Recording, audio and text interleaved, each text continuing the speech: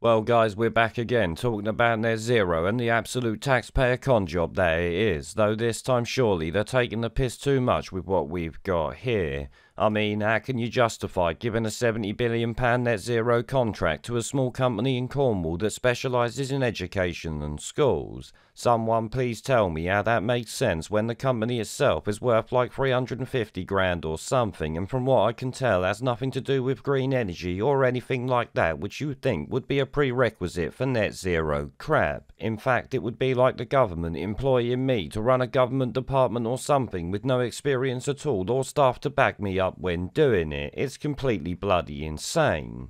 Now, obviously, I think this £70 billion net zero contract shouldn't even exist because not one of us ever wanted our money to be spent on this, and especially not during a government-inflicted poverty crisis that they're calling a cost of living crisis and blaming on bat flu or Putin man bad.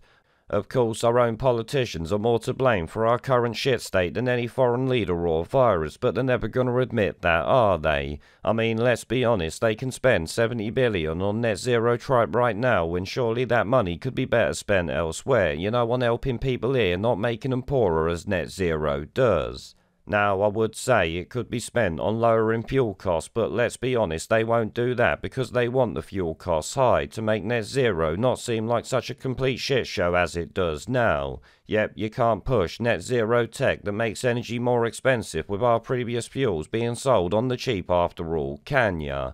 They need the price of gas and that to be similar or more to net zero energy costs so the public won't turn against them like we see in Sri Lanka recently. This is something the guys at the Lotus Eaters did a piece on that's too long for me to cover here, so I'll link it down below for you to go through if you want. But back to this new contract, I do want to ask you guys if you think this 70 billion represents value for money, when you hear what the money's actually gonna do. Here the Express states, the Palace Group's 4-year contract is aimed at ramping up the use of sustainable resources, improving recycling and boosting the use of greener technologies and the cleaner use of water.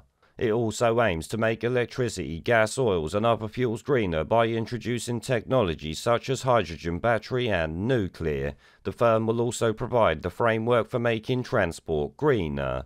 Now, does any of that sound like it's worth the money or will do anything that is useful to people for the £70 billion that's being spent? I mean, do you actually see anything that will come of the 70 billion? Because I bloody don't. Providing framework for greener transport is not providing transport, so is obviously completely worthless. The same with the rest of it, in fact. Now, yes, you could say nuclear sounds good, but that's not them building more nuclear plants or anything like that, I'm bloody willing to bet. To me, it sounds like a load of old bollocks and something you would do when funneling taxpayer money into some sort of slush fund or something like that. It actually makes it sound like a massive con job to bleed the taxpayer dry that little bit more, but then again, that's what net zero looks like to me, as I've said many times before. Now, this all matches up with things like reports on heat pump improvements that really only offer a few % increase under favourable conditions, so is once again worthless. It also goes hand in hand with Sadiq Khan pushing ultra-low emission zones further out of London while the WEF wankers lobby governments to remove private ownership of cars. Yep, these globalist scumbags are well on the way to removing your right to own your own car by first pricing you out of driving while they try to price you out of living altogether.